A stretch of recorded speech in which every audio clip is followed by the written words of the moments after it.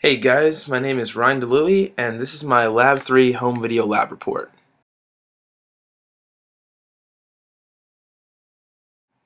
The scenario I chose to observe was a cue ball being hit across a pool table. I chose this because a pool table is a flat and relatively frictionless surface. Here is a screen capture of after I put in my video into Tracker and plugged in the data points for the cue ball during the set time. Now, the system in this scenario is the cue ball, so before I could continue, I had to find out a couple of pieces of data about my system.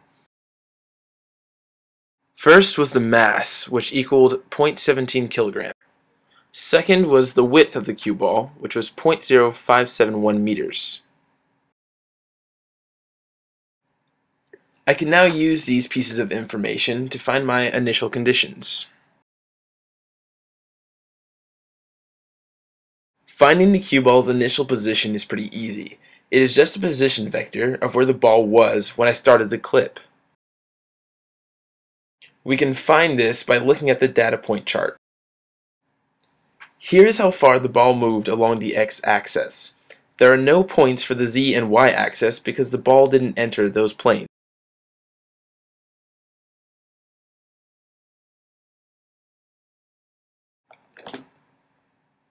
Now we calculate the ball's velocity with the formula velocity equals delta x over delta t. Again, we take a look at our data points. We can choose any consecutive delta x with its corresponding delta t. I chose to use the first two data points. Now, we can use all of our data to start computer modeling.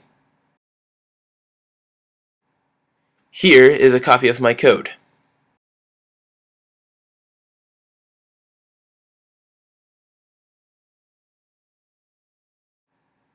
This is the resulting computer model of my cue ball going across the table.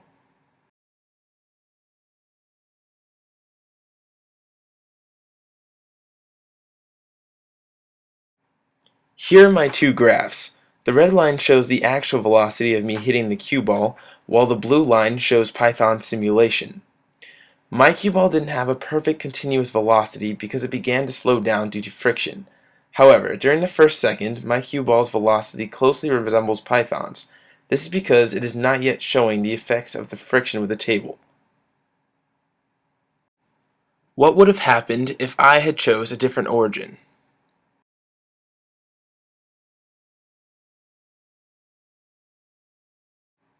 The initial position vector would change because I would have a different starting position.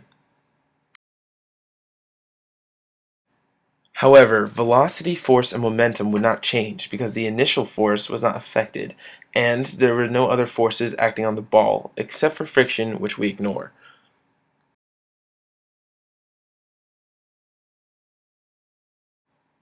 It is possible to say how many pushes and pulls are added together to give zero net force by observing the ball. We know that the net force in the z-plane is zero because the ball doesn't interact with it. The net force in the x-plane is also zero because we observe only the forces that interact with the ball after the putter hits it. Since the putter doesn't keep hitting the ball, the net force in the x direction is zero. The forces in the y-plane cancel out. We know this because the Earth is continuously interacting with the ball via gravity, but the pool table cancels this force out and supports the ball. Thus, Fnet equals 0.